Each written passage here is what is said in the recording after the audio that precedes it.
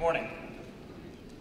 I'd like to begin with some words from a speech President Ronald Reagan delivered in 1985 at Arlington National Cemetery in observance of Veterans Day.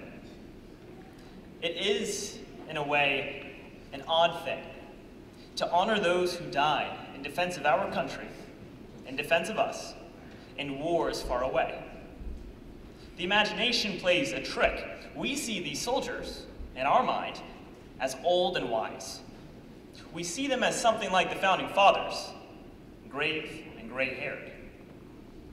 But most of them were boys when they died, and they gave up two lives, the one they were living and the one that they would have lived. When they died, they gave up their chance to be husbands and fathers and grandfathers. They gave up their chance to be revered old men. They gave up everything for us, for our country, and all we can do is remember. At Bishop Gorman High School, we recognize a lot of awards. Our many sports teams are notorious throughout Las Vegas, throughout Nevada, and throughout our country for their successes and their skill. Our co-curricular clubs of mock trial, speech and debate, creative writing, and robotics, just to name a few, take victory after victory every year. Our theater guild is nationally ranked and deservedly well accomplished. Last year, campus ministry, through Micbox, service hours, and coordinating hundreds of people in this very gym to volunteer, gained numerous community awards. And our school is home to dozens of scholar students who receive national recognition for their dedication to their studies and testings. We are a school of winners. And as a school community, we regularly honor those who have excelled. It is natural for our community to recognize and to pay respects for people who are able to do things that we may not be able to do personally. It is natural for us to give respect to people who, though they're also Gales, they've done things at a level that we haven't matched, that we might not be able to match. This is a part of our culture. Now, as a country, we try to embody that similar level of respect while being on a team. We have national sports teams, national awards for efforts made in medicine, physics, engineering, national awards for community and public service. We also have a very unique culture in this country for our veterans. As a reflection of students cheering for our school's football, volleyball, or soccer team games, we cheer as Americans for those who have served and given the last full measure of devotion in what is the highest honor, as a member of the United States Armed Forces. Our nation routinely honors veterans at local functions with prayer or song, at school with our Pledge of Allegiance, and at sports games with the national anthem and color guard presentation, just as we saw when over 16 million Americans watched this weekend's LSU-Bama game. There is an awesome history, a powerful lineage that our veterans and that the armed forces of this country have.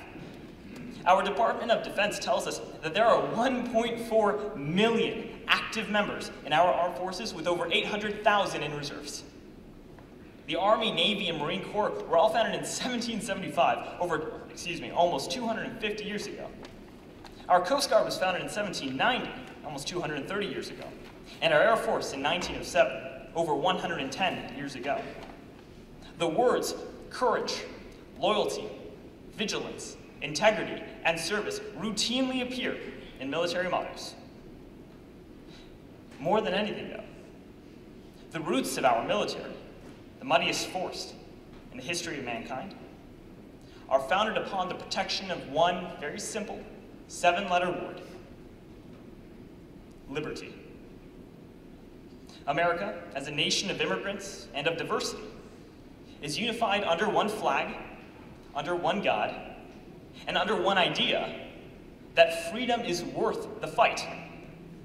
Debates were held for months on end on the East Coast states of our country in 1776 to determine whether or not it would have been worth the fight, whether or not it would have been worth the blood expended, the time spent, the money put forth, to achieve independence from tyranny. Parents agonized over the loss of their children in combat. Cities burned in the horror of war, and families shook with every new story of combat. But through the gunpowder and smoke, through the pain and struggle, a nation was born. Not a nation of one man on a throne, not a nation of a group of men in a room, but a nation of the people, of us. But as teenagers, all of that is really grandiose. Today, yeah, it's a day of respect and solemn remembrance of those who have served. But it's also a day for us, for people who are not in the services. Not just to remember, but to be reminded. Not just to be thankful,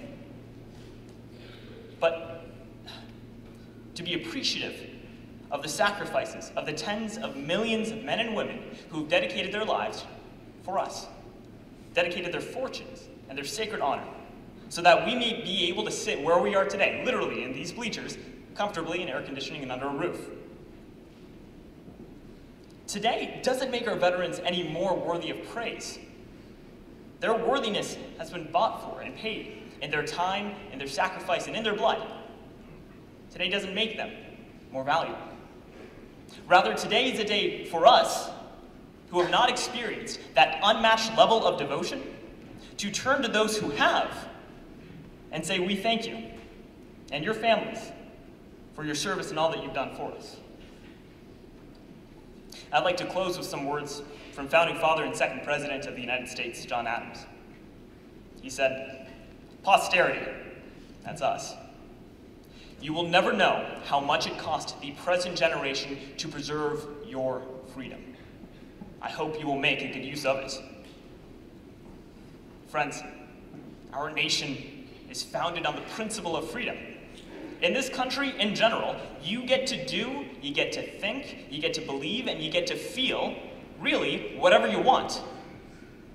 We have the freedom and the privilege of being able to be tired, of being bored, of not caring. Men and women have died so that you may have that right.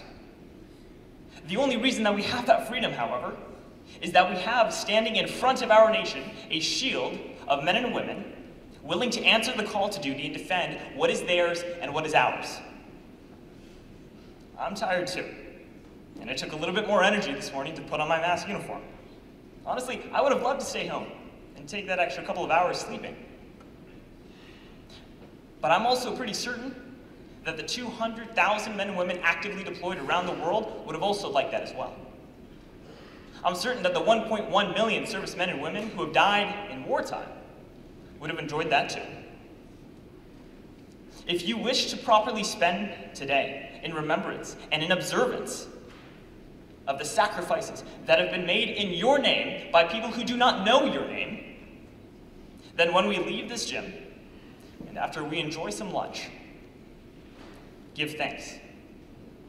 Give your time to think about, to reflect on, to honor these men and women who have done things that we cannot even begin to repay. Thank you.